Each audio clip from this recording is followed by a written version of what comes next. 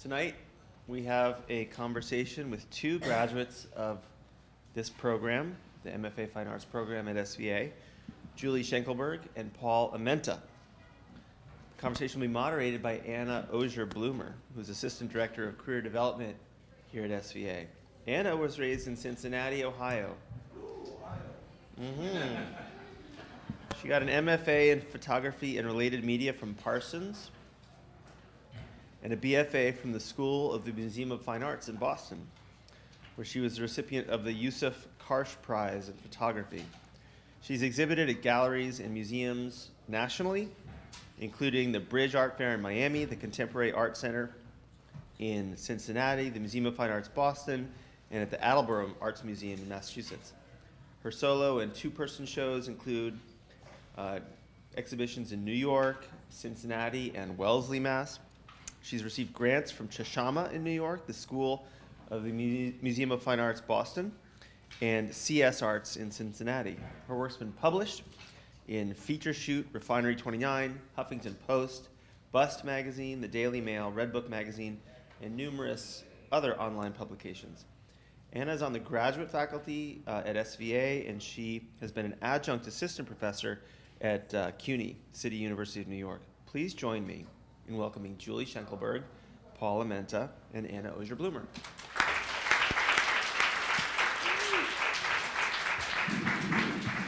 Thank you, Mark. Thanks for letting me take over your class tonight. Thank you so much to your amazing staff, Allison, Pam, and Aya, for helping me put this together tonight. So tonight, I know some of you are students in the class, some of you are other guests. We're so excited that you're all here tonight. We're changing the format a little bit of the usual artist talk. So I'm going to introduce our two guests this evening, and while I give you their bios, I'm going to show you some slides of their work, of their practice, and then we'll sit down and have a conversation about what it really takes to create a sustainable arts practice, because our two guests both are able to live off of their creative practices. So they're not doing a day job, they're essentially living the dream. So we want to hear about how they've done this in very, very different ways. Okay, so let me just launch into some slides here. Okay, so first, Julie Schenkelberg grew up in the post-industrial landscape of Cleveland, Ohio. Her mixed media installations start with furniture, dishware, textiles, and marble, combined with concrete, resin, and construction materials to transform notions of domesticity and engage with the American Rust Belt's legacy of abandonment and decay. Using the home as a playground for formal and conceptual subversions, the work aggressively disrupts cohesion within the physical sphere. Familiar furnishings rekindle memories or premonitions of collapse, suggesting both the utter destruction of war, calamities, or urban decay, but also the uncanny juxtapositions of fragile substances such as cloth and china with industrial materials such as rusty metal, heavy concrete, and tool-made marks like drilled holes and chainsawed indentations, which she does entirely herself, I have to add. Schenkelberg was born in Cleveland, Ohio, and splits her time between the Midwest and New York. She received a BA in art history at the College of Worcester in Ohio, an MFA and an MFA in fine arts here at SVA. She's represented by Asia Geisberg Gallery in New York, and her large-scale installations have been displayed in solo exhibitions at the Sculpture Center, the Mattress Factory Museum of Contemporary Art in Pittsburgh, which this image is from, Untitled Art Fair in Miami, Site Lab in Grand Rapids, and many more. She's received numerous grants from institutions including the Harpo Foundation, the Fry Foundation, Art Prize, the Slavic Village Foundation, and the National Endowment for the Arts, and has been a finalist for both the Joan Mitchell Foundation grant and the Knight Foundation grant. In 2014, she was awarded the $20,000 jury prize for installation art at Site Lab, and was just recently announced as the 2016 Ephraimson Contemporary Arts Fellow, a distinction that carries with it an award of $25,000. She's been an artist in residence at the Bemis Center for Contemporary Art, the Mattress Factory, the Myers School of Art at the University of Akron, and Oxbow. She's been visiting faculty at a number of institutions, including Rutgers University, Kendall College of Art and Design, the University of Akron, and is currently on faculty at the College for Creative Studies in Detroit. Coming up in 2017, she will have solo exhibitions at Prosjektrum Normans in Norway, Plug Projects in Kansas City, and Asia Geisberg in New York. And these are just a few more images from the recent piece that Julie did at Site Lab with Paul.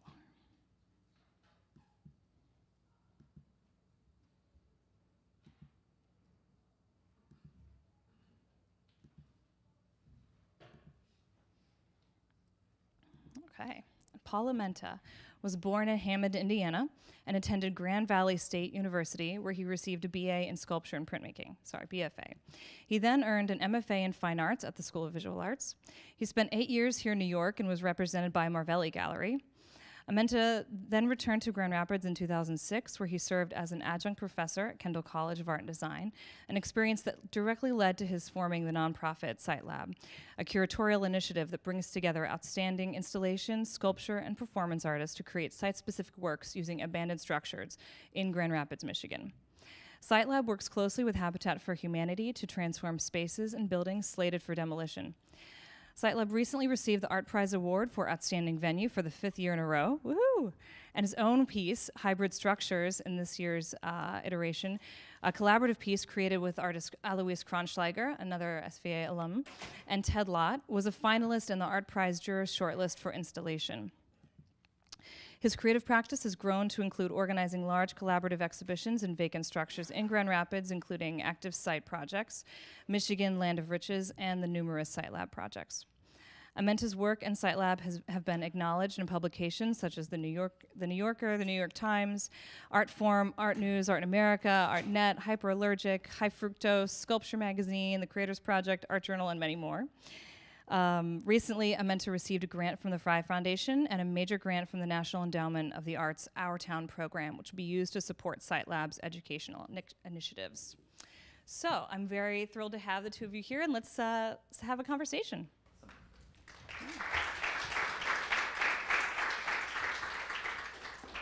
As many of you know, we're going to be using these mics, and they're not projecting our voices. It's a fake mic, so we're going to speak very loudly so everyone can hear us.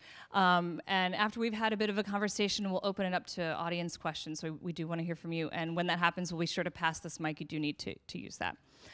So just to get the conversation started off, since we do have a lot of current students or very fresh students, recent graduates in the room, can you talk a little bit about what that experience was like leaving graduate school and kind of how the next several years were formative for you, or how your career kind of progressed?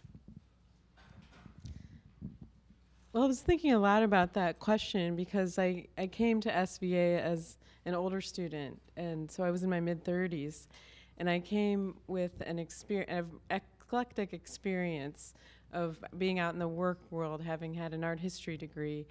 And one thing was that I already had a skill that I could make use of after grad school.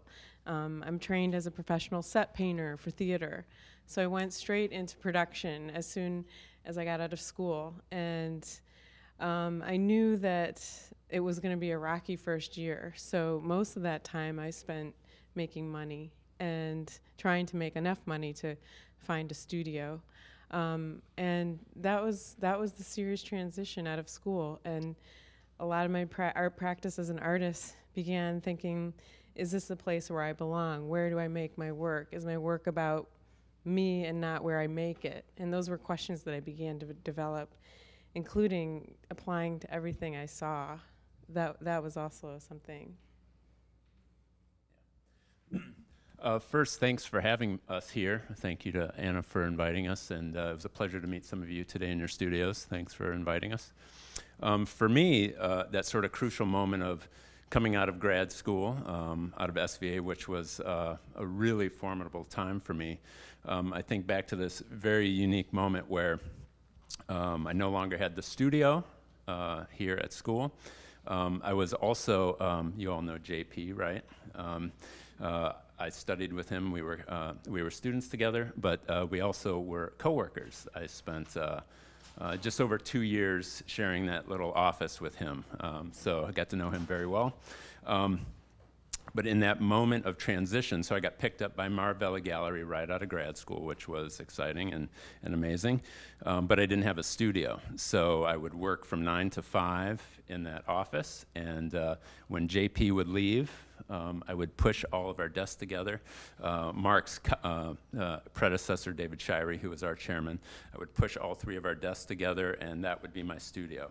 And I co-opted that space for about a year. I produced 2 shows inside that little office space up there. So that was my transition out of grad school. So I think the moral of that story is you do whatever it takes, to make the work. I think that's a really good point, that you do have to do whatever it takes, and both of you have done that in so many ways. So what are the ways in which you've been able to now sustain your practice over the last several years? How did those methods lead to new work that you've made or new opportunities? I think, for Julie, it might be more about your own production, and Paul, the formation of a nonprofit and curatorial endeavors. A sustainable art practice. It's a big question. I mean, all of a sudden we realize we were born into this, right, at one point. So by the time you get out of grad school, you're like, okay, I am an artist. I'm totally committed to this. I picked this program. I picked this medium. And I realized that there were going to be a couple of years of just figuring it out and figuring out still who I was as a person. And luckily I came out of the school with a good sense of the story I was telling as an individual. And that was the strongest part that carried me over the next, I guess it's only been 5 years, but sort of New York is like that. It takes you and it polishes you down to exactly what you want to be or where you should be. And for my practice, I continued. One point I really want to make here is that there is not one way to be an artist. And that's something that, we're programmed as in our gender or in our practice, and you can be even on the outside of what's normal as an artist. And that was one thing that I found about the way I treated my medium, my space, where I identified where I was from. Those things became more real being in this space. And they would start to frustrate me, and I'm like, I just want to fit into the art world. Isn't this where I go into the art world, like a puzzle piece? And it's absolutely not true. As unique as our practices are, is as unique as the path is. So that's what I sort of spent a couple of years being like, which direction am I going? And I figured out I don't need a studio all the time, because one thing is I am my studio, and I also have a pad of paper at my hand at all times. Those ideas aren't going anywhere as long as I'm making some kind of mark. So I figured out how to move money around really well, as we do here, whether it be subletting the various spaces that I had, or what became fascinating about my practice was, you think, as an artist, I was like, oh, I'm wasting my time doing all this administrative work. I'm wasting my time taking the subway to my job. Well, I turned all those into interesting opportunities as to what I did want to do, and constantly working those problems out. I had a fascinating job. I worked in production here. I used to run scene shops before I came to New York, major productions with lots of scenery. I was in charge, and I was in charge of every surface that went on the set. So I was used to organizing things, and I had my own methods of organization. So over time, I began to go back to my roots and figure out, why can't I apply this to my practice? These are things that served me well in my job. And so I would do commuting around the city to production jobs. Like, I painted sets for Marc Jacobs. I did things for Lady Gaga here. I did productions that went into the Guggenheim. And I would laugh, because I'd be like, I'm totally on the outside, behind the scenes. I painted that thing, and it's in the Guggenheim. And it was like maybe a black shiny surface for like a cocktail party. And I'm sure others of you are involved in this world too, in fashion and photography. So I was really disgruntled with that. And after a while, I was like, this is cool. And then I would get a project. I would either, I did have the good fortune of being picked up by Assia Geisberg Gallery. And I've been with her, this is my 7th year. So I always knew that I had a show coming up with her. but where I was going to build it, what material I was going to use, those were things I didn't know. But those became secondary because I knew I always had the idea. So once I had the idea, I would find the materials, the space, the money. And I think that's what I want to stop with. Yeah. So sustainable practice, right? That's the context of this. So for me, it really was an issue of just survival versus a sustainable practice. I mean, for 4 years out of grad school, I was with a gallery. I showed regularly. I, even sold work on occasion. Even enough work to quit my job with JP. I had to say goodbye to JP, which was sad. And but I got to work in the studio for a couple years, and then I got dropped like a hot potato from the gallery. And I had no other leads. I wasn't, I thought it was sort of the gallery's job to sort of take care of me in that sense of what was going to happen next, right? Like opportunities. And I realized that he really wasn't doing that sort of thing. And so I had to take it upon myself, and I had to sort of, in many ways, sort of reteach myself how to survive out in the world. So I was applying for everything, and you'd make it to a finalist on something, and you wouldn't get it. And then I started turning towards teaching to earn an income. Had a unique opportunity. One of my, he wasn't a classmate of mine, but we overlapped in grad school. Joe Figg, who was running the summer residency program in the sculpture department, invited me to teach a class. He called me one day and said, one of the faculty dropped out. This was a week before the semester started, and he asked if I would be interested in taking the class, and I said, absolutely not. I have no interest in doing this. I'm not interested in teaching, and he just begged me, and then finally I gave in and realized it seemed like, one, I enjoyed it, seemed like the students were getting something out of it. So I decided to sort of look into that as an opportunity. A couple more opportunities came my way. I snatched them up, and then so I was starting to build this teaching resume. And then I was offered this teaching job in Grand Rapids, Michigan, which is where I'm from, or I lived for a good chunk of my life. And it was a 1-year temporary full-time gig, and I thought it would help me build my resume a little bit. So I took it with plans of moving back here immediately after. And they kept hiring me back year after year. About 8 years went by. I was still living in GR. So what I realized, if I was going to stay there, I had to find a strategy to sort of survive as an artist, do the things that I wanted to do. There's obviously not the art market in Grand Rapids like there is here in New York. There's not the opportunities for somebody who does site-specific interventions like there are here in other places. So I had to basically invent that category of opportunity. So along with a couple students, we found a 10,000 square foot abandoned space. We mounted an exhibit, invited all of our friends and family to it, and 500 people showed up to a one-night opening of site-specific work, mostly student work. And I thought I might have hit on something here in this region. So I kept doing these projects. I was doing 2 or 3 projects a year, and they just kept growing exponentially each year. I was able to raise more funds and so on, and that sort of has sustained me, or sustained my survival as a site-specific artist in the Midwest, and it's created lots of opportunities for me moving forward. That's great. So you sort of already answered part of my next question, but I'd love to hear about an opportunity or an experience or connection that you made that led to a really exciting, step forward or another opportunity.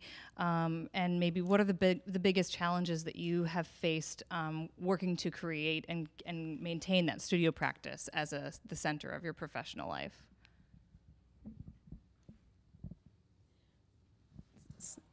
Yeah. I think about all the people I've ever met that have helped me, and it's hard to remember all of them, which, I think one thing I was talking to people about today is that, like, maybe you'll never find that one person that you think is going to pull you through everything. It's actually yourself, and then people just kind of, like, pinball you along, and then you figure it out, because you don't need them that long, like, because you can do it.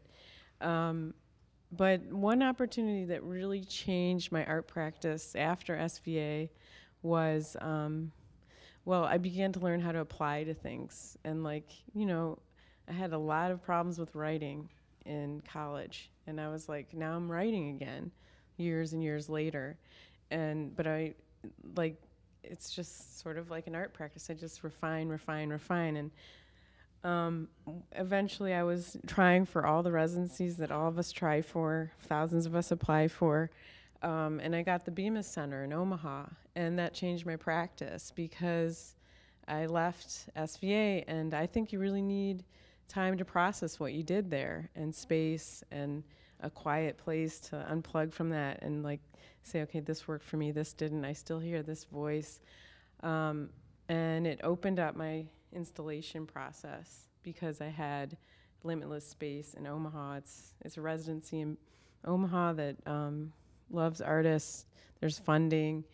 There's lots of space. I'm from the Midwest. I'm from Cleveland, as we've stated. So it felt familiar to be in a space like that. And to put me back in this imaginary, familiar space just like projected my work to another place. So it was like I was almost not afraid to go back home into myself.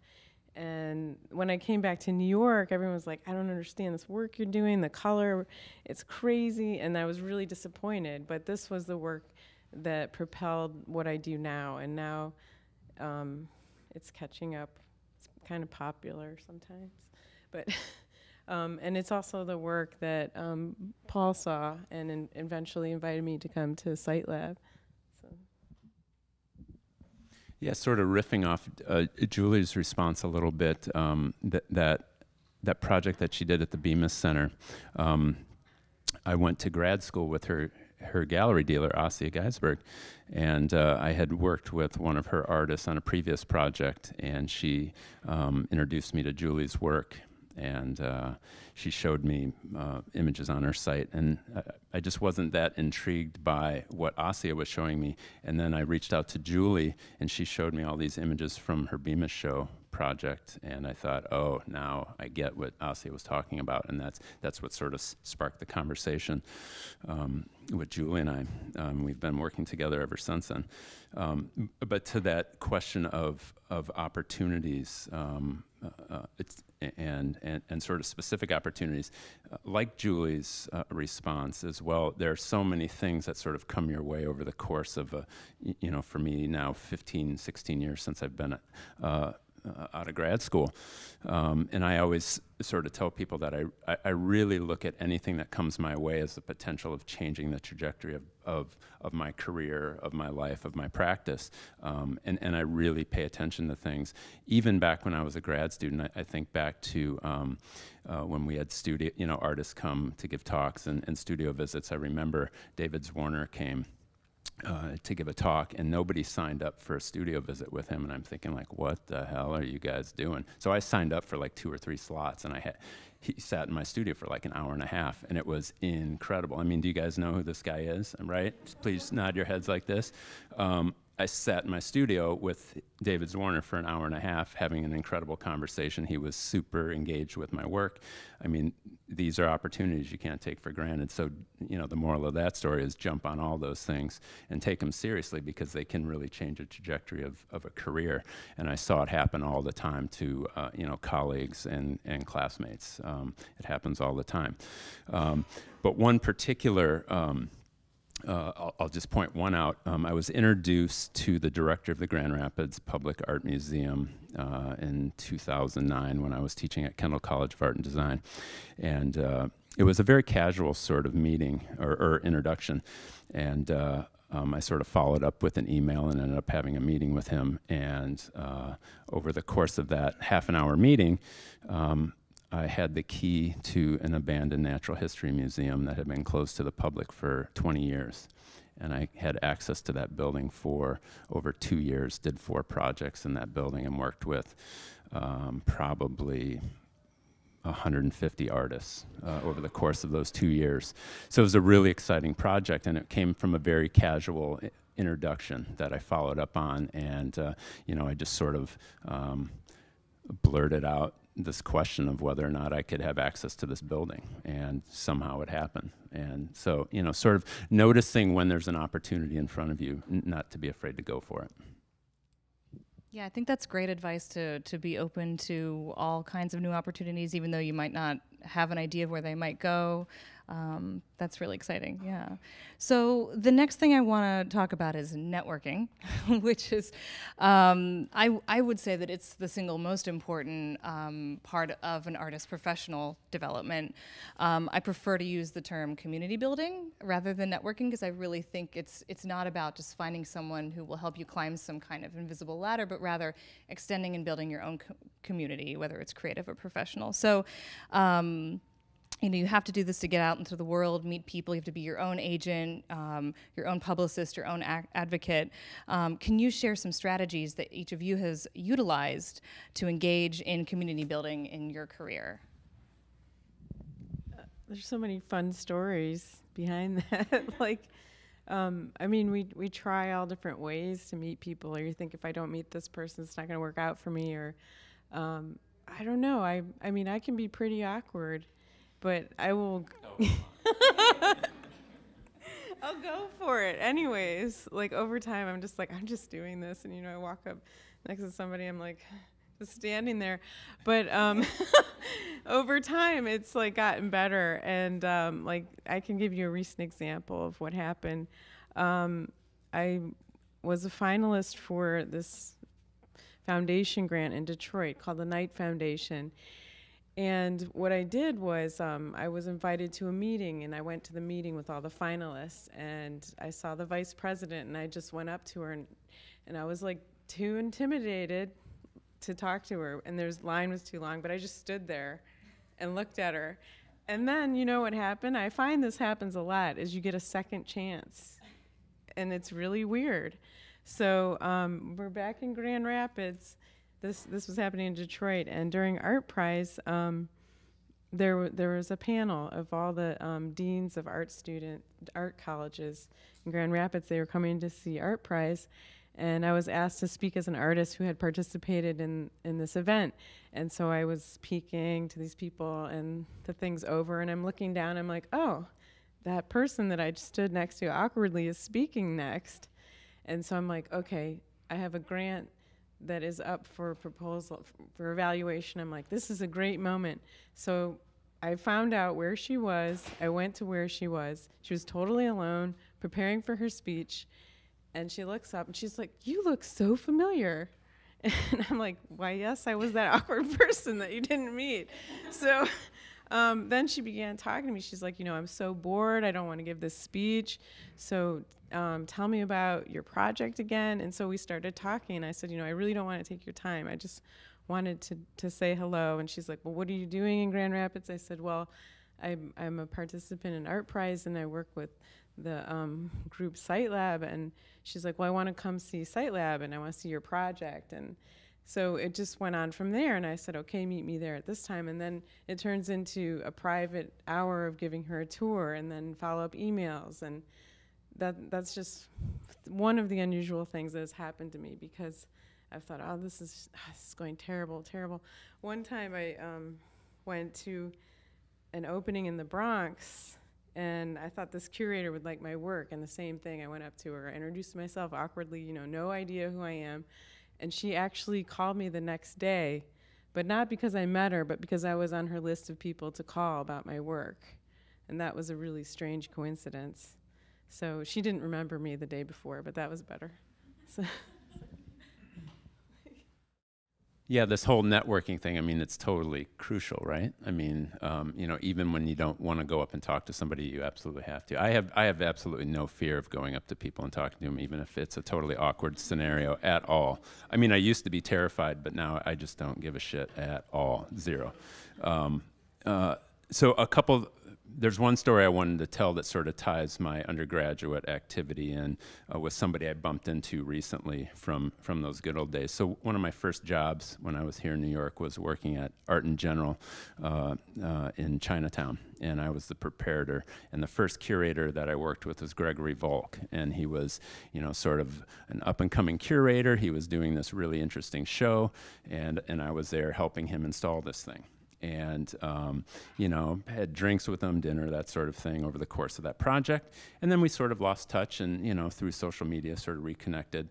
But he was brought in through this organization, Art Prize, which is this event that Site Lab participates in as a venue. and he was there doing this critical discourse panel discussion to talk about some of the winners or people who were nominated. And he now writes for Art in America. And, you know, I went right up to him. I said, Gregory, you might not remember me. You know, told him the whole story, how I worked with him. He totally remembered who I was. We had this great conversation.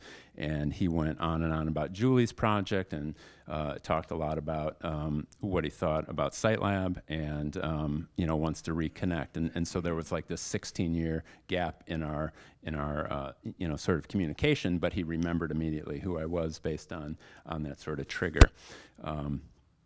And then beyond that, any opportunity that I have, you know, to go and talk to somebody that can, you know, potentially create an opportunity in the future, I have, you know, zero fear of going up to. The other thing I sort of wanted to mention was, you know, everybody here in this room, you're all part of a network, and you will probably play crucial roles in one another's careers moving forward.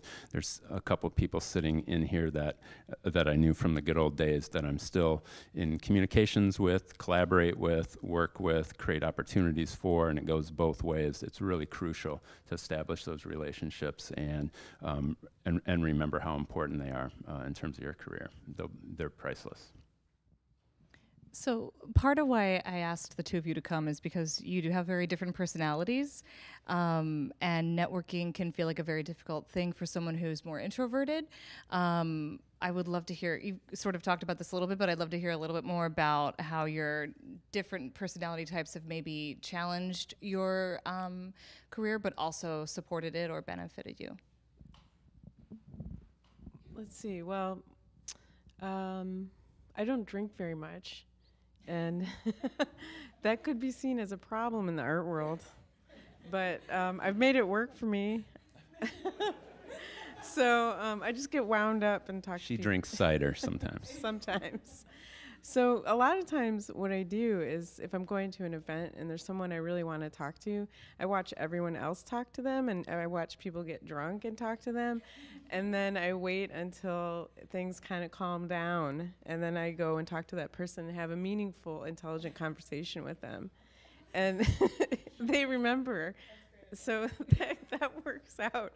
I'm trying to think of other things. And sometimes I just take my time building a relationship.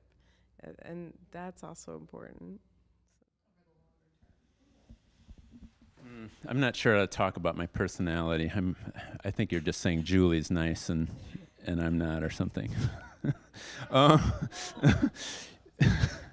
I think that's what you were getting at. No, but I think like that you're not at all afraid to go up and talk to anybody, and Yeah. I think that's an amazing quality that a lot of artists don't possess, but wish that they did. Well, it certainly wasn't always the case. I mean, you know, Can you I just talk about how you had to work at that then? yeah, I had to get over it. Like, get fucking over it, people. Like, go up and talk to people. Like, Julie's created a strategy. It's taken her a while, but she's figured it out. Like, you got to do it. I mean, it didn't come easy in the beginning. You know, I was sort of the wallflower in the good old days. But, you know, you just got to get over it, and you got to go out there and do your thing and sell yourself. You have to be your biggest advocate. I mean, 100%. And then hopefully you have other people supporting that. But, you know, it's really up to you guys. So, you know, get out there, pound the pavement, talk to people. It's not that hard once you get over it. To get over Right, the Julie? hump, right? And I think, yeah, well, I'll save it for later. So both of you are clearly excellent at obtaining grants and other sources of funding, and that's something that all artists have to be working at all the time, right? That part of your job doesn't stop. It can be very difficult, you know, from finding time to do the applications, researching, improving your writing skills. So can you tell us how you've made this a part of your schedule, how you manage doing that, and your practice and all the other things that you have to do in your daily life? I think we were talking about this not that long ago, and we were both talking about clamping down on the procrastination. That's not cool anymore. Like, it's just not. Like, it's your, like, effing life.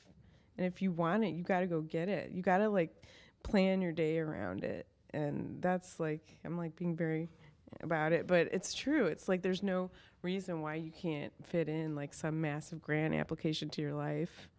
Like, I don't know, the times I've done stuff, I've just like, okay, you can only clean for this long and then you're going to sit down. Like, and I go through the internet and find what is important to me, or it's taken like 8 or 9 years to figure out what it is I want to work on.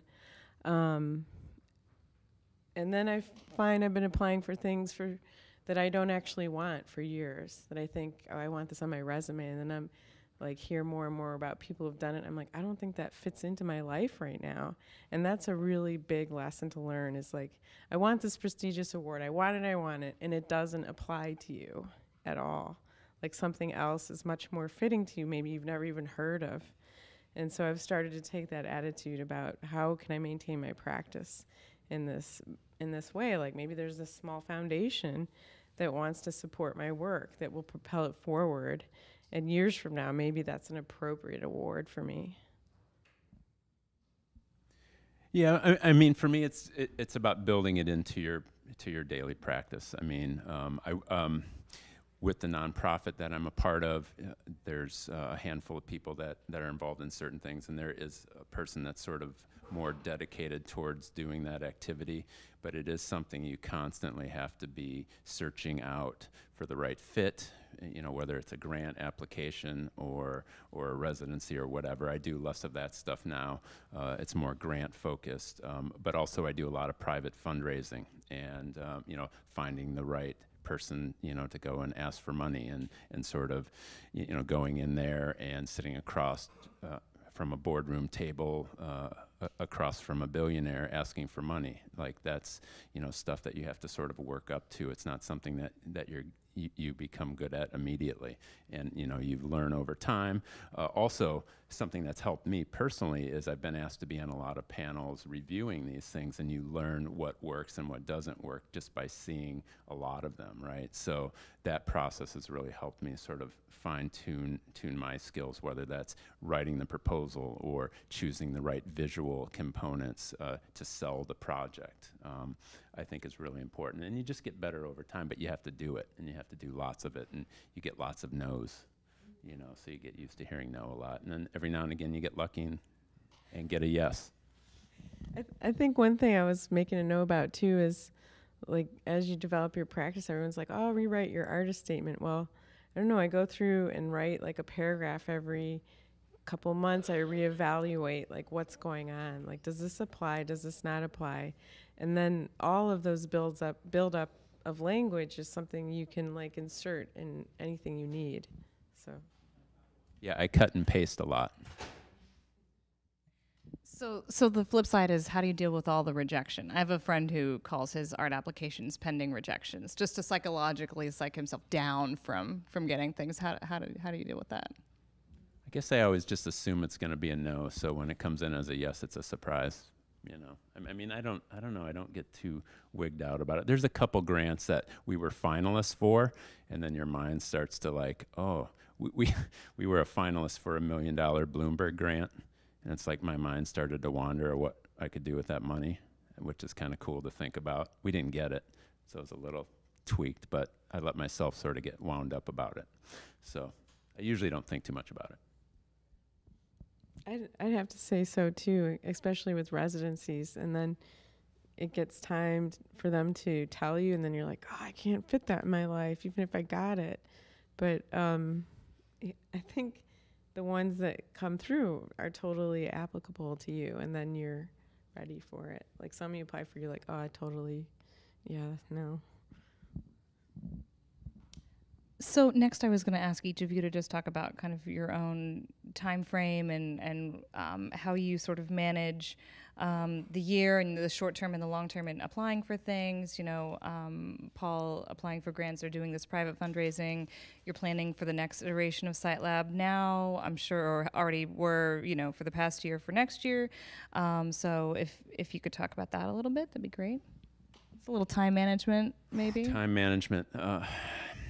I'm doing stuff 24/7. I mean, it's every day, 7 days a week. I'm never not doing it. So I'm constantly thinking about it, working on a project, developing the next project, writing the grant, fundraising, traveling, looking for the artists I want to work with, collaborating, doing my own work, and it's all sort of, when I talk about these things, it's really all an extension of my creative practice. I really don't define these things as different things. It's all part of that nebulous creative practice. I'm probably not a great time manager in that sort of specific way. Like, I don't do something on Monday and do something different on Tuesday. I'm doing the stuff all the time, constantly. And then I work with a group of really great people that do things that they're really great at. So over time, in the beginning, I used to do everything myself, and now I've sort of built up this community or core team that sort of is in charge of things that they're all really good at, which allows me to do the things that I'm really good at, and I don't have to worry about, I guess grant writing isn't my greatest skill, and we have a person that's a little bit better at it than I am, or the graphic design or whatever, but it allows me to focus on the things that I excel at.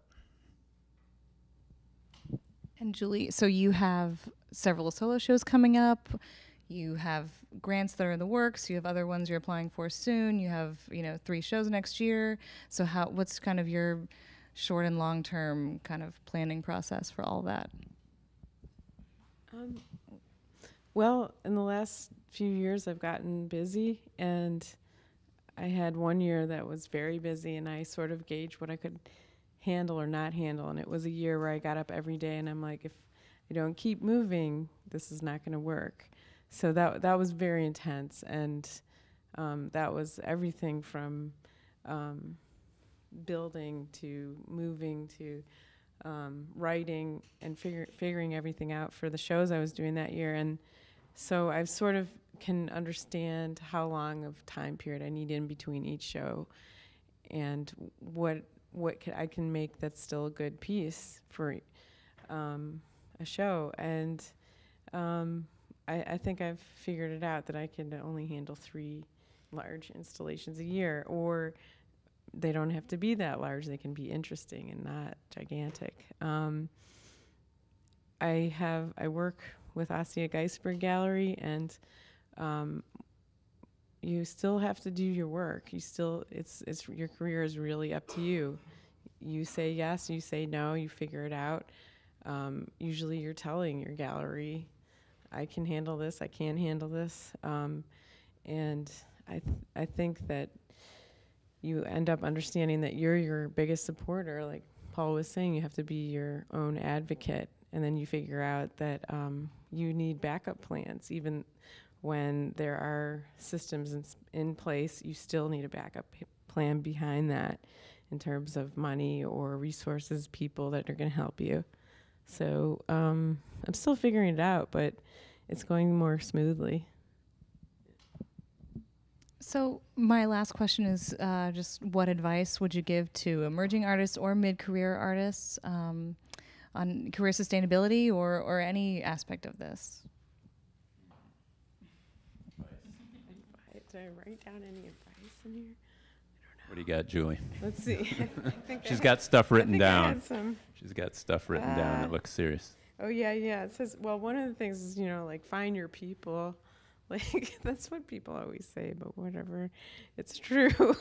That means, like finding your community that you can feel understood in. And that helps you kind of relax into who you need to be as an artist. And I've been fortunate to work with Paul and his organization for a while. And that's a place where I've been able to become an artist I want to be. And through working with him and the members that he's talking about in his organization, that could be, I also have a nice network here in New York too. But to do my practice, I found I needed a second layer of people or place. It was also place. And, I do have good advice. Where is it?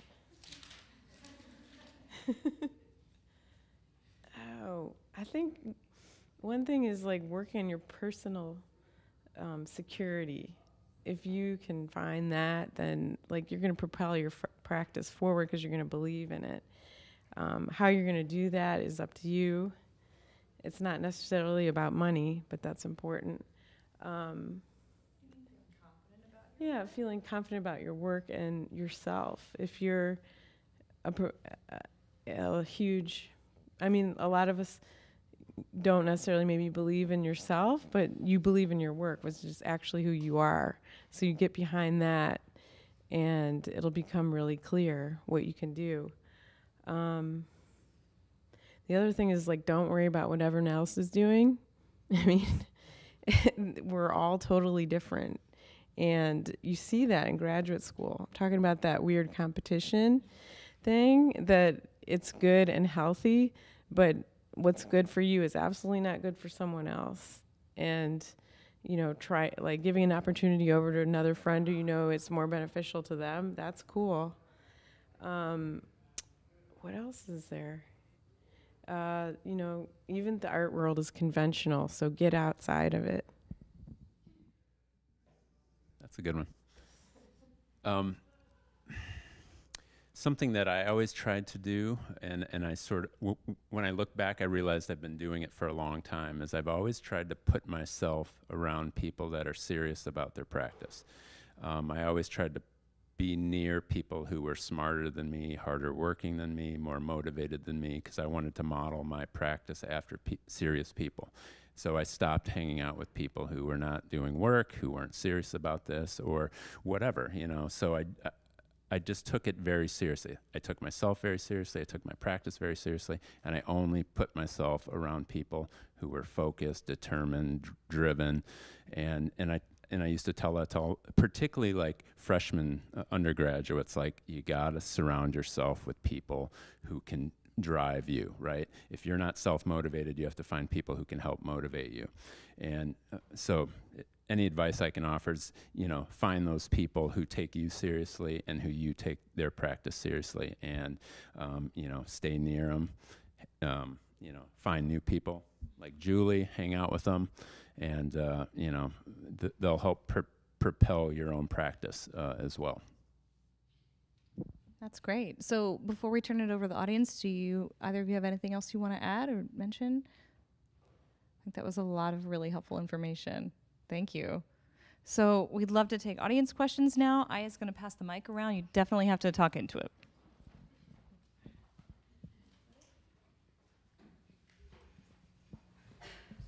Don't be shy. Hi. Is this recording? Is that why I'm talking into it? Okay, cool. Julie, can you talk a little bit more specifically? I was in the same class with Julie. We're good friends, but I think it would be helpful. I know something about Julie you don't, which is that she has a very gentle networking style. So she's not going to parties and just meeting people to meet people. She has a very directed approach. And I want to talk about your gentle networking style I have two ways of thinking about it. The first one is, Julie was the first person in our class to be represented by a gallery, which brought about a lot of negative competition with your classmates, which was a problem. And your response to networking was not, you didn't want to just have a gallery, you were dedicated to your work. And the other thing I'm thinking of is we used to crash MoMA parties together. And we would go, but it wasn't just a schmooze. We went to, I was just schmooze. But like, you wouldn't just go up and talk to anybody. You would see someone and say, okay, this person has collected my work, or I met them at this event. And it was very directed. It's not just general, being out to be seen. I sort of forgot about what happened when I got my gallery. What happened was I built my first solo show here, and like you were talking about, Paul, my third semester, and it fit in with the work that I was doing here, but I forgot about that, and I did receive a lot of negative emotions toward my direction. And so what I did was I just ignored it. I mean, I felt bad about it for sure, but I was like, this is not what I'm focusing on. This is my future. This is my life. This is special for me right now. It will be special for them later in some other environment. And so I just went for it. I'm like, this is not going to distract me from anything. I'm doing this. This is what I want. This is why I came here.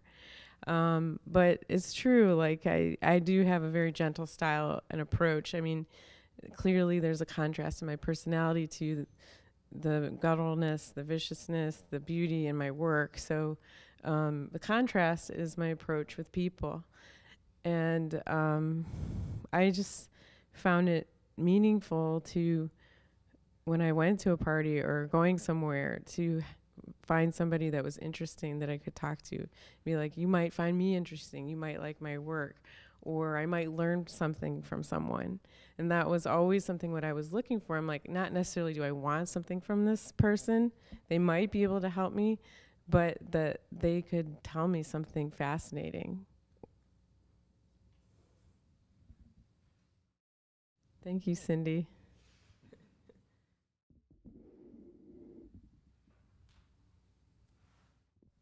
I have a question for you guys, real quick. So when I was a grad student here, there was this real palpable sense that at any moment, a dealer or a curator could walk into the studios and like snatch you up. There was almost this was in the late 90s, early 2000s.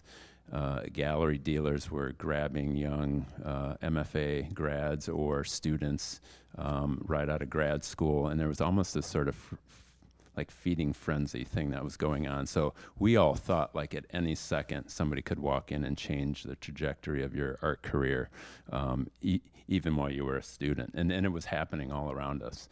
And I was lucky enough to get picked up by a gallery in that moment. I'm just curious, is the art market like that here now? Do you guys have that sense? Do you guys think about those things? Do you care about the market? Do you care about curators and dealers coming through your studios at all? What's it like now?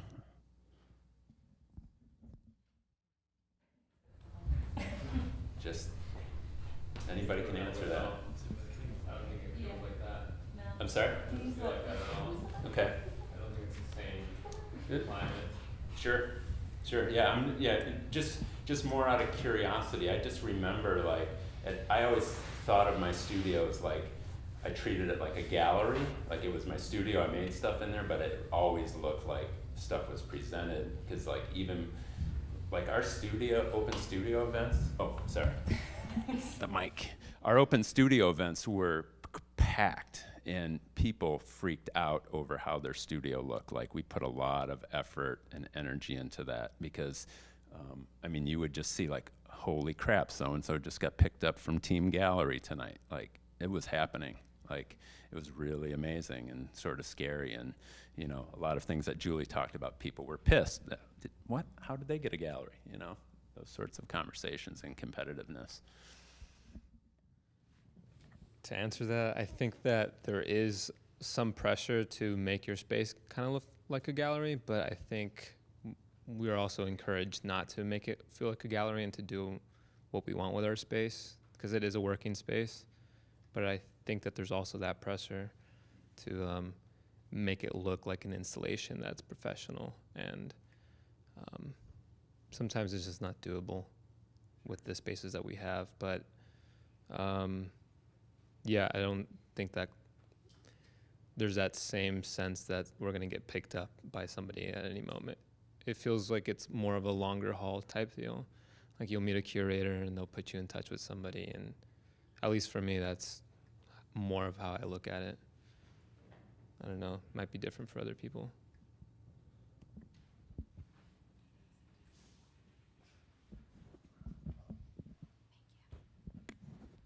How about to put it this way? I think in many ways we can tell about art field before economic crisis and after economic crisis. In many ways, art is like luxury brands. fancy things. It's not essential for life. It's essential for life to us, but I think in some ways, for many people, it's just a kind of opportunity to earn money or like a lottery. So I know it sounds so sarcastic or, yeah, cynical, but yeah, I think more like that. So you guys don't feel. God damn, Mike. So you guys don't have that sort of competitive sort of impulse to sort of continually outdo one another. Well, that seems a little malicious. There is an underlying pressure that I feel like constantly, whether it's like played out through my anxiety of, oh my God, like I have to do this, I have to have to work in the studio because I know it's a super big deal. Like I still know that there's, or like I email, like I find 4 people who have curator attached to their like, business practice. So I'm like, oh hi, you know, Right. like I might have bumped into you at one time, you know. So I'm constantly trying to go about the networking because it is important. But I actually have another question. So you guys stress, you've mentioned resume a lot and how you strive, like especially early on, you strive to build that. How do you handle situations that might come your way, but then you realize, even like as an emerging artist, that it's not, after maybe having done some research on this situation, you know, in terms of like who is offering you an opportunity, but then you get to, after, because we have the internet, so we can like research who is giving us the opportunity, and then you find that it's not really to your liking. It like, how do you manage like early on, like what could be like missed opportunities, but you perceive them to be bad ones that could affect? Is it like crazy to have too much unnecessary foresight if it's like not? Oh, I think there's a big learning curve to all this stuff, and I would say Julie and I probably, well, I'll speak for myself, I certainly haven't figured it all out yet, you know. I used to say yes to a lot of things. Now I'm in an opportunity where I get to say no to things, and not because they're maybe not good opportunities, but because I have enough good opportunities or opportunities that I feel are much more interesting to me personally or to the, you know, trajectory of my career or something. But then you get yourself in situations like, maybe I should have said no to this one. But, you know, again, it's a learning curve. I think you have to look at the opportunities and, you know, researching them and, you know, talking to people. You know, I've worked with people who probably won't work with again, and lots of people who I would gladly work with again. And, you know, it just takes time. What I'd say to that is there's things I have said yes to, and then they've come up months later or even a year later, and then I get into it and I'm like, oh, this was what I this is not it, but this was what I would have liked a year ago. And it's sort of like there was a teaching opportunity I had that somebody made specifically for me, and once I got in it, I was like, oh yeah, this would have fit me a while ago. But it was good in the end because it reminded me to like move faster and farther forward. Like, okay, I'm definitely about this thing over here. This re-taught me that. So in those environments, I felt like, okay, this really solidifies what I want. And then other times, if it's like doesn't match your ethics in a really bad way, I wouldn't do it. But if you could figure out how to make it work, even if it's like, I'd say even if it's 60% possible, I'd do it in the beginning. Okay. So I want to respond first to your question, Paul, about competition. Being removed now for a couple of months from graduating in 2016, my class was very close, but there was a great deal of competition, whether or not people outwardly said it. And I don't think that competition is bad. I think you need that competition because that competition pushes you to do better. So the idea that now that competition could be frowned upon, I think is actually really bad. It should be fostered. Like, you want to know that the person who's in the studio next to you is looking at your work and wants to do work better than you, and you want the same. Because, you know, I may not, just because I want to be better than this person doesn't mean I don't want that person to succeed. Because if they succeed, then I succeed. So I would encourage you guys to push each other and have competition. It's needed. My second thing is for Julie. You've been talking about your schedule for next year and how you have these 3 shows coming up. And so my question is, do you think about these shows simultaneously, or do you sort of take them each as they go sort of in a chronological order? So I'll work on this show first. Once that's completed, I'll start on the second one, and vice versa. Or are you kind of always in the act of working on all 3, and how much time do you budget for each show?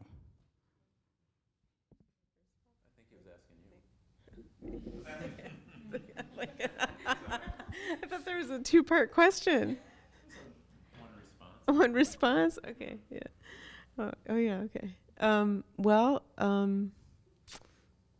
do I budget that time? Well, I already know what I want to do in one place. Like, that happens to me sometimes immediately. And then I draw it out. And that's, I show for ASEAN 2018 and like the very end of 2017. And that comes on the end of another show. Like, you know how you're working on a piece and you're like, okay, I'm going to do this. And then you're like, wait,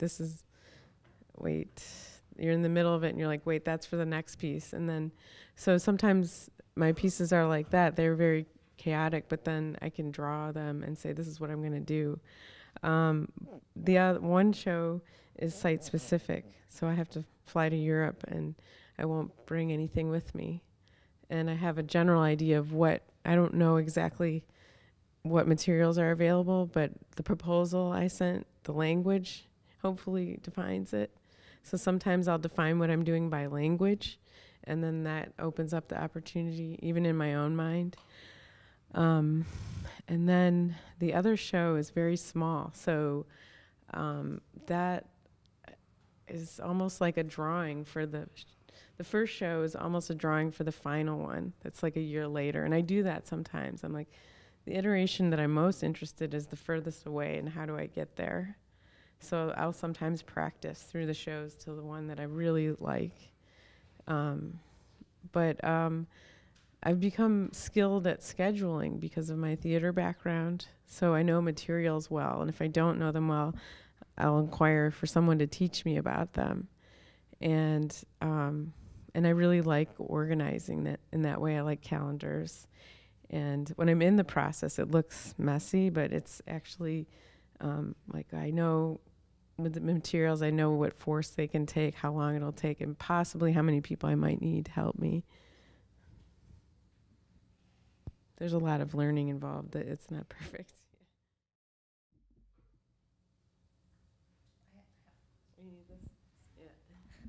So as a career counselor here at a premier art school in New York City, I get a question. Lately I've been getting this question quite a bit. Do I have to live in New York City to be successful as an artist? And I love that neither of you live here full time. So I wonder if you can talk about what you think the answer to that question is.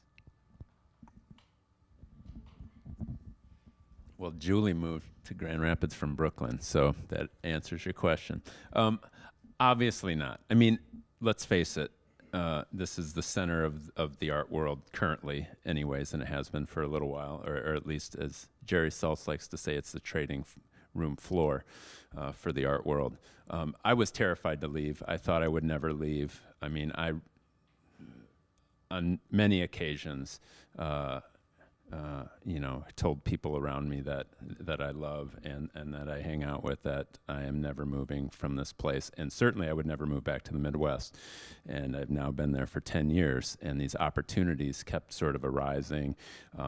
You know, I just finished up working on a 2-year project collaboration with Habitat for Humanity, where they let my organization use 4 acres, 11 buildings, and we got to do whatever we wanted. We paid $0 in rent. The only thing we paid were utilities on these properties. I raised over, probably $300,000 in that 2 years to do these massive projects. There is no way I could do these projects like I just did at Rumsey Street in Manhattan, in New York City, anywhere. It would be millions and millions of dollars, and I would have to know people in the mayor's office and be super connected politically. In Grand Rapids, in the middle of the Midwest, I can pull off these big, crazy projects that you really can't do anywhere else. So certainly you can survive outside of this region. I had to sort of reinvent myself when I moved there, and I sort of had to create the opportunities for myself in the beginning. I was certainly terrified to move away from this region.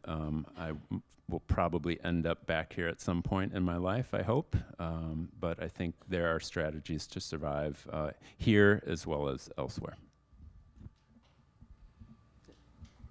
It's true. I've seen incredible stuff happen with Paul's organization, and the fact of how much you've been able to raise in a short period of time.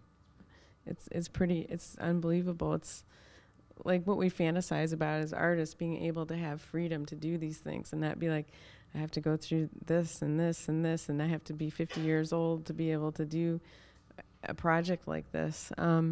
But what I wanted to talk about was, I was just thinking about us as a collective, like at SVA or artists in New York, is one thing I like to think about is all of us, as some of us might be native to the area, but we're still immigrants in this art school in this region, and that takes a lot of skill to bring yourself here.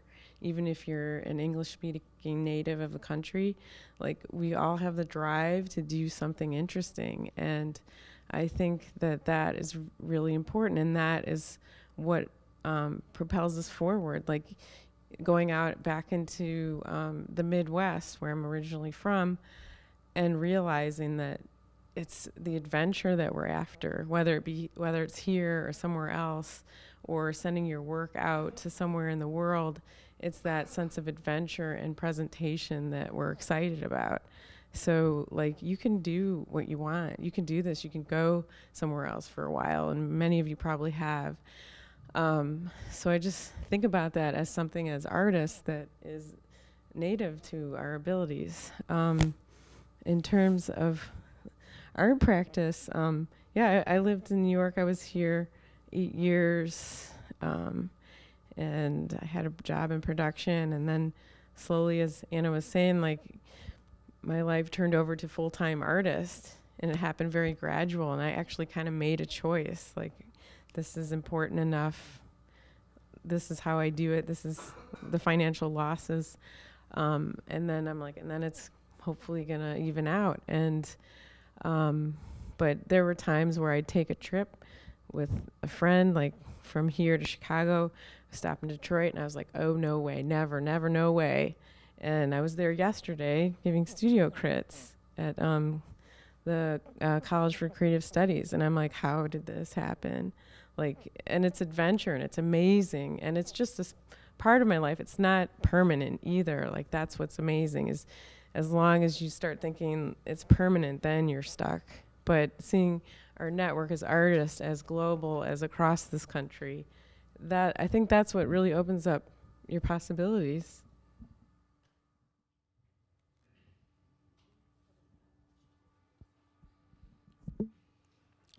Going back to what you were discussing about you creating this site lab and everything, do you believe that by creating something, it helped to propel your career? Like, rather than just going home, creating work, waiting on a gallery to call you? Do you believe that by you creating this event, creating this idea, that it then drew other people to you? Or do you think there's a different way? That's exactly what happened. You know, by creating this thing, it created momentum for other opportunities to come my way. And I think it was 2000. I think it was 2 years ago, year and a half ago. I had my first show on the East Coast since moving away, but it was because of all the activity that I created there, and these sort of large-scale projects that I'm able to produce in a region that maybe doesn't get a lot of critical attention, with the exception of this sort of crazy art prize thing that happens once a year in that area. But it, you know, so one time out of the year, the eyes of the art world sort of turn on Grand Rapids for this art prize thing, and I sort of saw it as an opportunity to exploit, and I started producing much larger projects for that event. And certainly that created opportunities that drew attention of other people to my practice, and has created opportunities outside of the region for me, certainly.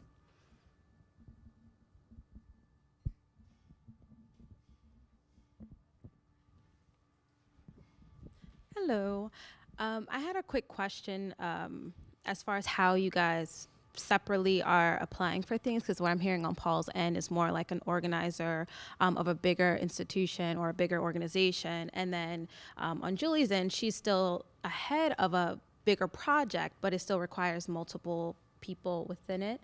My question would be, are you guys applying to things that are for groups or for individuals, for LLCs, nonprofit, or businesses? Like how and what are you applying your energy to fund your projects?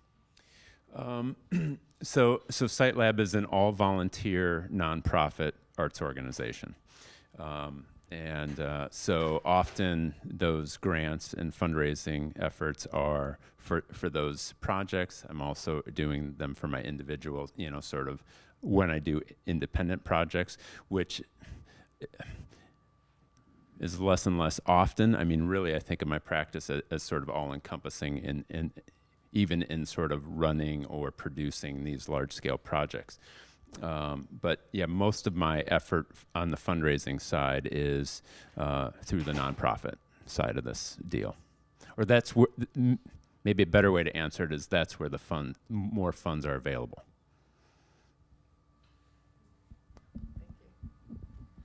So I have two responses to that. There's two ways I've been writing grants. One is specifically under myself as an individual. The other is ideas I have to work with a group of people, but it's not a nonprofit, it's not an LLC. I haven't thought that way, but the success that I've had as an artist, and I think I shared today sometimes, is that when you have a very compelling, driven statement about how passionate you are about making your work, why you're making your work, who you're making your work for, and how it's going to impact, who it's going to impact. People want to hear about that. Sometimes people who are reading your application are not artists. A percentage of them won't be, and they want to know that their money isn't just going to go to your studio rent. So that's what I found, is when people say yes, I go back and I read my application. I was like, oh, I sound compelling. Like, and then oftentimes I've promised portions of the money to someone that's helping me, or somebody that I've stated as valuable in my practice. And then they also see that as a good move.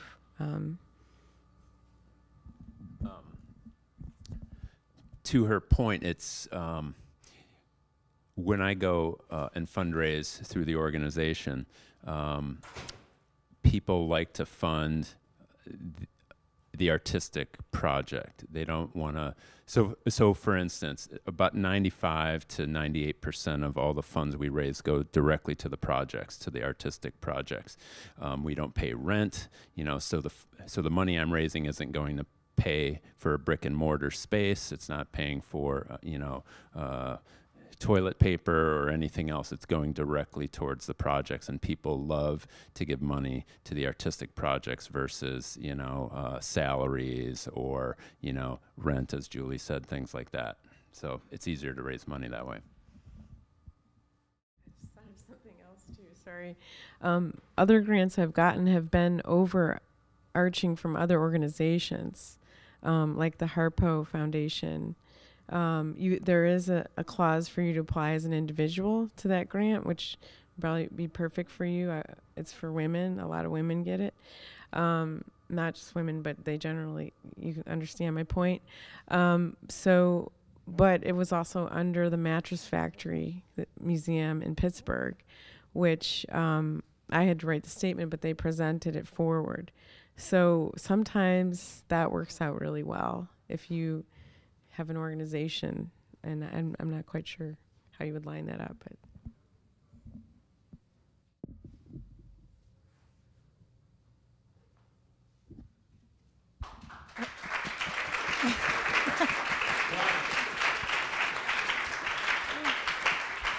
Yeah, I want to thank you both so much for coming all the way out here, for being here and sharing your stories. I've gotten to know both of you over the last, year or two, and I've been inspired by your stories. I think we got a lot of really good advice tonight.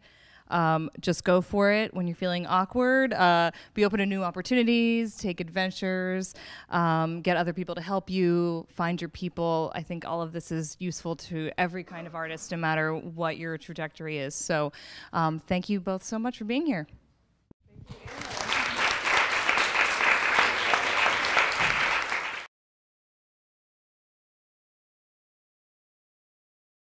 Introduce our two guests this evening, and while I give you their bios, I'm going to show you some slides of their work, of their practice, and then we'll sit down and have a conversation about what it really takes to create a sustainable arts practice, because our two guests both are able to live off of their creative practices. So they're not doing a day job, they're essentially living the dream. So we want to hear about how they've done this in very, very different ways. Okay, so let me just launch into some slides here. Okay, so first, Julie Schenkelberg grew up in the post-industrial landscape of Cleveland, Ohio.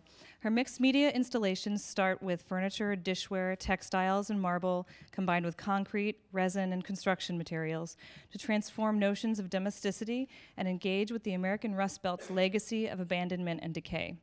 Using the home as a playground for formal and conceptual subversions, the work aggressively disrupts cohesion within the physical sphere.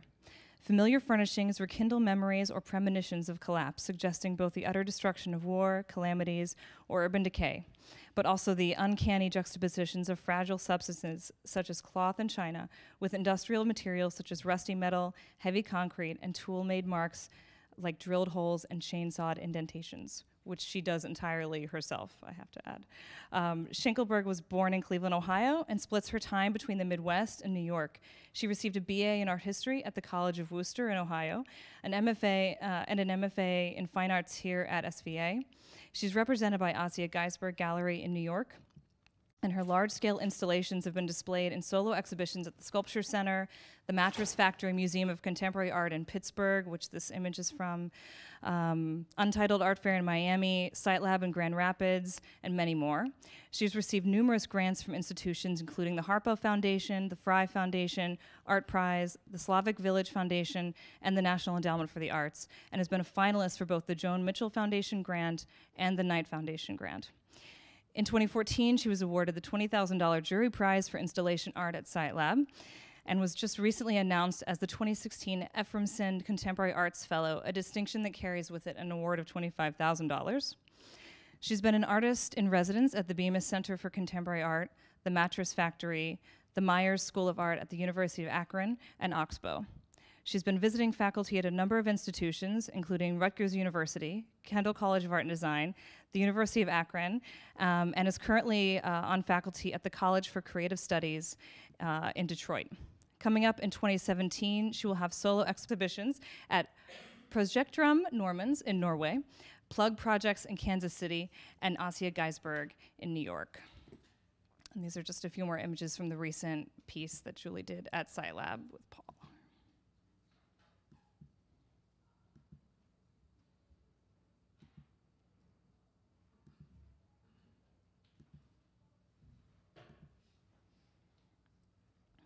Okay. Paul Amenta was born in Hammond, Indiana, and attended Grand Valley State University, where he received a BA in sculpture and printmaking, BFA. He then earned an MFA in fine arts at the School of Visual Arts. He spent 8 years here in New York and was represented by Marvelli Gallery. Amenta then returned to Grand Rapids in 2006, where he served as an adjunct professor at Kendall College of Art and Design, an experience that directly led to his forming the nonprofit SiteLab, a curatorial initiative that brings together outstanding installation, sculpture, and performance artists to create site-specific works using abandoned structures in Grand Rapids, Michigan. SiteLab works closely with Habitat for Humanity to transform spaces and buildings slated for demolition. SiteLab recently received the Art Prize Award for Outstanding Venue for the 5th year in a row, woohoo! And his own piece, Hybrid Structures, in this year's iteration, a collaborative piece created with artist Alois Kronschleiger, another SVA alum, and Ted Lott, was a finalist in the Art Prize jurors shortlist for installation. His creative practice has grown to include organizing large collaborative exhibitions in vacant structures.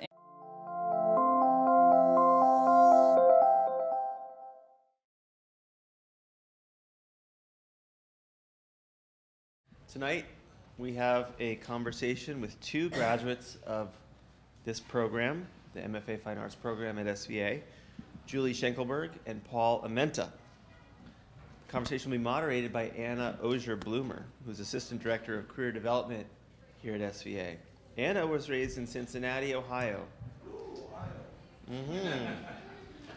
She got an MFA in Photography and Related Media from Parsons, and a BFA from the School of the Museum of Fine Arts in Boston, where she was the recipient of the Yusuf Karsh Prize in Photography.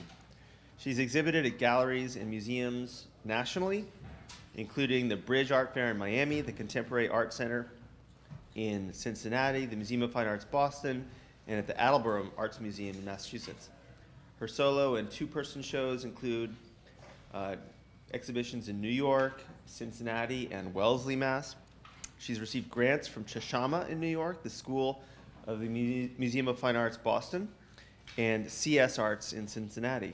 Her work's been published in Feature Shoot, Refinery 29, Huffington Post, Bust Magazine, The Daily Mail, Redbook Magazine, and numerous other online publications.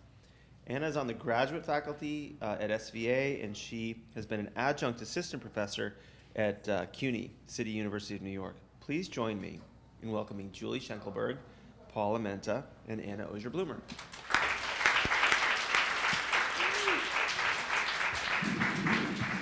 Thank you, Mark. Thanks for letting me take over your class tonight. Thank you so much to your amazing staff, Allison, Pam, and Aya, for helping me put this together tonight.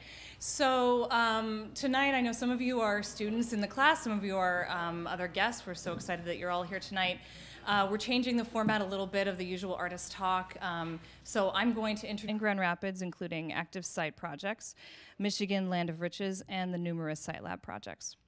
Amenta's work and SiteLab have been acknowledged in publications such as the New Yorker, the New York Times, Artforum, Art News, Art in America, ArtNet, Hyperallergic, High Fructose, Sculpture Magazine, The Creators Project, Art Journal, and many more.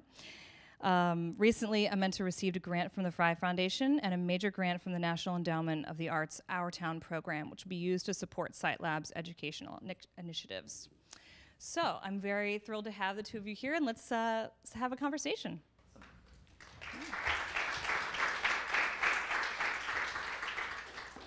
As many of you know, we're going to be using these mics, and they're not projecting our voices. It's a fake mic, so we're going to speak very loudly so everyone can hear us.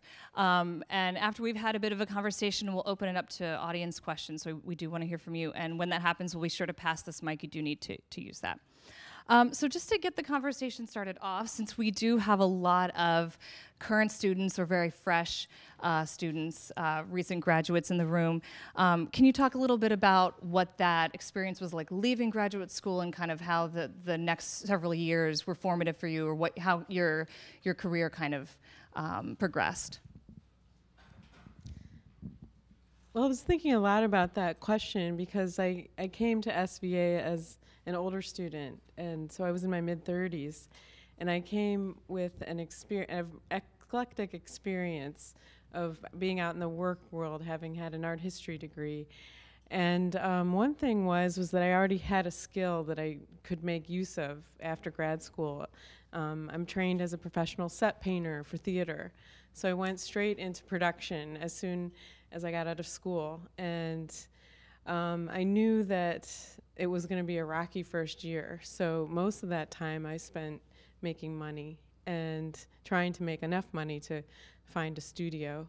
And that was the serious transition out of school. And a lot of my art practice as an artist began thinking, is this the place where I belong? Where do I make my work? Is my work about me and not where I make it? And those were questions that I began to develop, including applying to everything I saw. That was also something. First, thanks for having us here. Thank you to Anna for inviting us, and it was a pleasure to meet some of you today in your studios. Thanks for inviting us. For me, that sort of crucial moment of coming out of grad school, out of SVA, which was a really formidable time for me, I think back to this very unique moment where I no longer had the studio here at school. I was also, you all know JP, right? I studied with him. We were students together, but we also were coworkers. I spent just over 2 years sharing that little office with him, so I got to know him very well. But in that moment of transition, so I got picked up by Marbella Gallery right out of grad school, which was exciting and amazing, but I didn't have a studio. So I would work from 9 to 5 in that office, and when JP would leave, I would push all of our desks together. Mark's predecessor, David Shirey, who was our chairman, I would push all 3 of our desks together, and that would be my studio. And I co-opted that space for about a year. I produced 2 shows inside that little office space up there. So that was my transition out of grad school. So I think the moral of that story is you do whatever it takes, to make the work. I think that's a really good point, that you do have to do whatever it takes, and both of you have done that in so many ways. So what are the ways in which you've been able to now sustain your practice over the last several years? How did those methods lead to new work that you've made or new opportunities?